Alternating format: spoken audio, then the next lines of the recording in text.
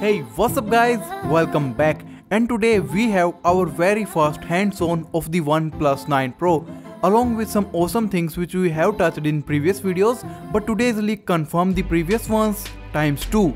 Now let's talk about the physical design overview before getting into the nitty-gritty details. So this is the very first hands-on image of the OnePlus 9 Pro. At the front we have the curved display. They seems to have dialed down the curves just a little bit, as it doesn't seem like the almost waterfall display which was present on the 8 Pro. Still, it is very much curved. We then retain the small hole punch camera on the top left corner. On the right hand side we have the power button and the alert slider. But guys, notice the frame starts to bulge out where the buttons start. This is very new for OnePlus, but Samsung started doing it years back with the Note 10 Plus. However, Samsung frames bulges out a bit more than what we find in the OnePlus 9 Pro. On the back we have this silver color. We for some reason don't have a matte finish on this particular color, but no problem at all, don't worry guys. This likely is a color thing. Even last year on the 8T, OnePlus had matte and glossy finishes depending on which color you choose. So there likely will be some matte finish color options on the 9 Pro. At the bottom we have the USB Type-C slot, then a speaker grill and a SIM tray. And that completes the physical overview. Now however, let's talk about the elephant in the room, which is this camera system. Basically we see a quad camera system with a flashlight, microphone and some sensors.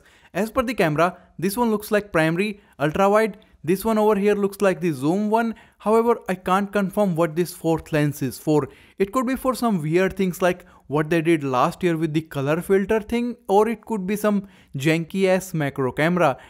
And then there is this thing. Hasselblad.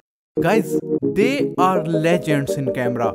They made cameras which were used in the first moon landing. That should tell you the caliber of Hasselblad. And usually they don't even partner with smartphone OEMs, unlike Zeiss and Leica, which do a lot of partnership.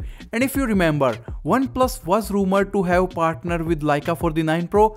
However, now looks like OnePlus chose Hasselblad over Leica.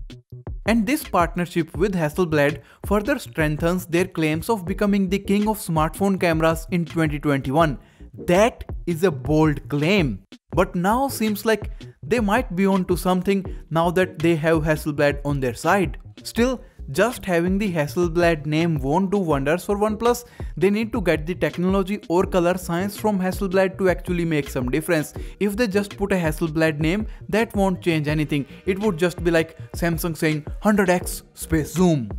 That was it guys for today. Let me know your thoughts about this new Hasselblad OnePlus 9 Pro. I will cover every OnePlus 9 Pro details, so make sure to subscribe to not miss on any of that coverage. Hit the like button guys for the Hasselblad partnering with OnePlus. You can also say hi to me over on Twitter.